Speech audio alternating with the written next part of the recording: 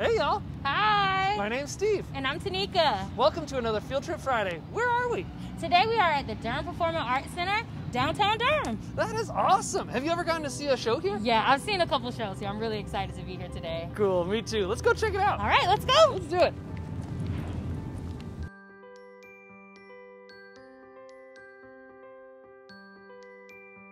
Hi, welcome to DPAC. My name's Taylor Zansberg. I'm the digital marketing manager, and I'm so excited to have you both here. Yeah, Let's go check out the theater. Come on, Thanks for guys. having us. All right. Let's do it.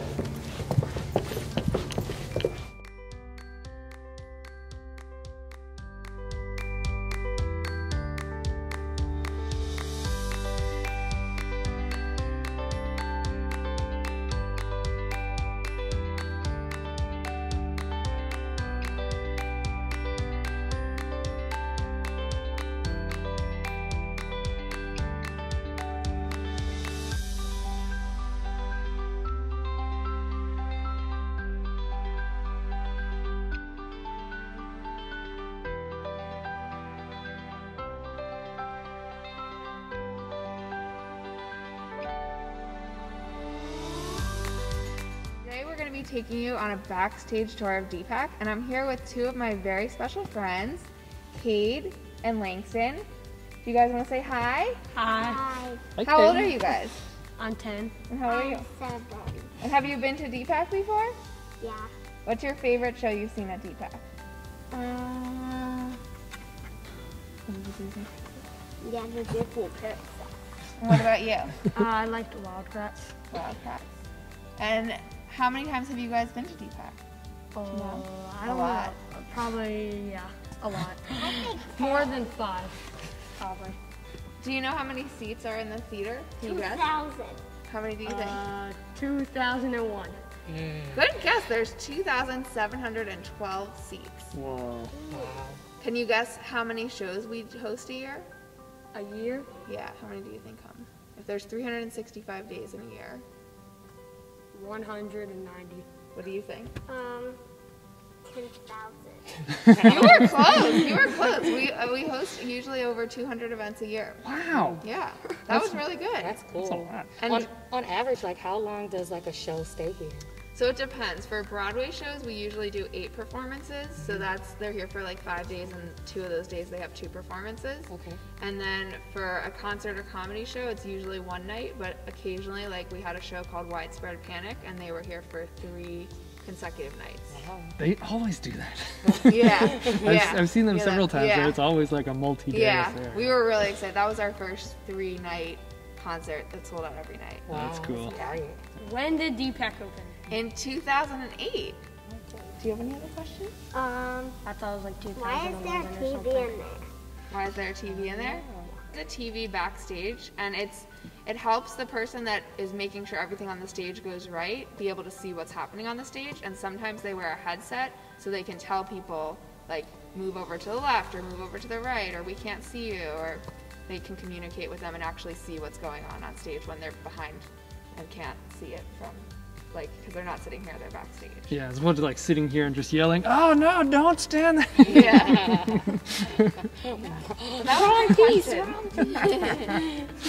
So we noticed this black like little rectangle back here. What goes on back there? So that's really cool. Someone sits back there and makes sure that everyone can hear what's going on and that it's balanced, so that if you're sitting in the front row, if you're sitting in the back row, you can still hear at the same volume. And they also help adjust the lights. So when we're on stage, I think they took some shots of like the lights up there. They move them, and they also have different color lights, and so they are controlling all of that. Wow, that's cool. Yeah. Hey Josh, Hello. thank you so much for having us here. It's so cool to be backstage at the Durham Performing Arts Center. Can you tell us who you are and what you do here? All right, well, my name's Josh. I'm the technical director at DPAC. It's great to have everyone here today. You guys are getting to see a spot that most people don't get a chance to see unless you're performing on stage here at DPAC. I am in charge of everything that happens from this rope back. Wow. So if all the shows we put on, whether it's a big Broadway show with lots of singing and sets moving around and big fluffy curtains, and the Disney princess is running around, I have to make sure that they're happy. Absolutely. And that the show happens, which is kind of important. No doubt. Yeah. And so I don't feel like I've seen the rope here when I've come to a show. So can you tell us a little bit about what's that doing here? So with everything being dark, this rope is a little yellow, kind of think like the lines on a street, so you could see them in the dark. Is to prevent someone from walking off the edge of the stage. Yeah, yeah. You know, you're not going to get very far because you're going to feel the rope. You're going to be like, don't go any further. So that, in conjunction with our fancy twinkly little Halloween-y light here, it's called the ghost light. I was about to say, it seems much more elegant or kind of ornate than it has to be. Yeah, so the ghost light in conjunction with this rope prevents people from falling off the stage, so you can see when the lights are all off. Now the ghost light is elegant. Each theater makes their own. So the production staff here at DPAC that work for us in putting on all the shows, we were like, we need a ghost light. So it's the first thing we take off the stage when a show comes in, and when we're done and we say bye to a show and we're done for the night, it's the last thing that comes back out. So that's so cool. And then it just is on all the time. Yeah. This thing has been on since pretty much March 13th of last year. Our last show was March 12th, March 13th, which was ironically Friday the 13th. Yeah. And that was when we were going to have a show Friday the 13th. That was the day that everyone was told to stop. What was the last show that you The last show was a Broadway show by the name of Les Miserables. So can you tell us a little bit about what we see back here? Tell us a little bit about the floor. I think you can see the floor here. Ours is actually made by a company in Canada. So this is an import from Canada. And we put in this new floor over the summer. Because we haven't had shows, we've been able to do some maintenance and improvement projects. And one of those was replacing this floor. This is actually a composite plastic. It's basically made up of recycled material. Wow. I don't know what's in it. I just know that it's basically plastic, it's not wood, and it's resilient. Nice. So this floor is the DPAC floor.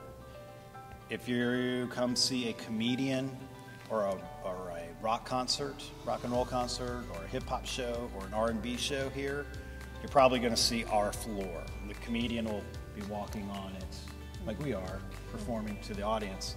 If you come see a show like the Disney Princesses or a Broadway show, anything from Aladdin or Lion King, Wicked, Phantom of the Opera, if you've heard of any of those names, they bring everything in, and they will actually put their own floor down on top of our floor because their floor has what we call spike marks on them. So when a set comes and goes, or an actor comes and goes, they see where the items are supposed to be. And so, not to mention their floors might be painted a certain way that they need it for their look and feel of the show.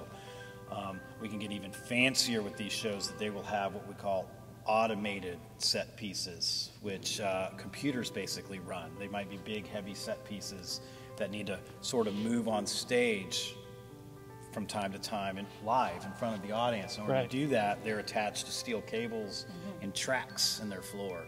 And there'll be a crew person who manipulates a computer to make those move.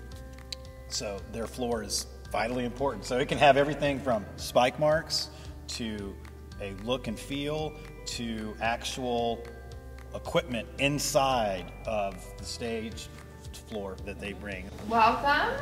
We're now going to talk about the murals that are backstage. So we're standing where Shrek and the Lion King are, and you'll notice that Shrek took the artwork from the Lion King, which is a big tradition here at DPAC of shows taking artwork from another show and pretending to be that show. So when you look at it, you're like, wait, is that the Lion King? And then you see it says Shrek the Musical, and you're like, oh no, it's Shrek. So every show that comes here paints a mural on our wall to kind of like make a memory of it being here, and then the cast all sign it. So what you see, all these little memes, those are people that were in the cast. And you'll see like the Lion King had a really big cast. There's a lot of signatures there. So yeah, it's one of my favorite things about backstage is just coming back and like reliving all the memories. For the artists, like comedians, they don't usually paint murals, they usually just sign our wall. And how that works is Josh, who spoke earlier, will print out a piece of paper and he'll say like, please sign here, and he'll like put it on the wall, and then he'll have a Sharpie for them, and then they sign the wall. Cool. Yeah. So what happens when you bring a show back? Do they get another mural? So we don't ask them to sign again, but a lot of them like to do that. So some of them do. And what's cool about the Broadway shows is like DPAC's backstage is kind of so, I don't know if famous is the right word, kind of famous. Like people know that people take artwork from other shows, so they actually think about it ahead of time. Like I know Aladdin, before they came here, they were saying like we thought about it really hard, and they were very funny. I started to tell that story in the theater. They actually put up like cardboard boxes around the wall so that no one could see what they were painting, and they kept it very secretive. And then at the end, they kind of like did a big reveal. So people get really into it. It's a lot of fun. So I have a question. So yeah. all of the paintings that are here, like all of them are like this. I wonder if you keep on having shows, if it's ever gonna run out of room. People always ask us that, and we always say it's not gonna happen. We're not sure though, obviously, but I think we have a lot of white space, and we also have on some of this theater, there's white tiles on the ceiling, so like we could get creative and have people sign the ceiling. The dressing rooms don't have any signatures, so I think we're gonna figure it out, but that definitely is a question we always get asked.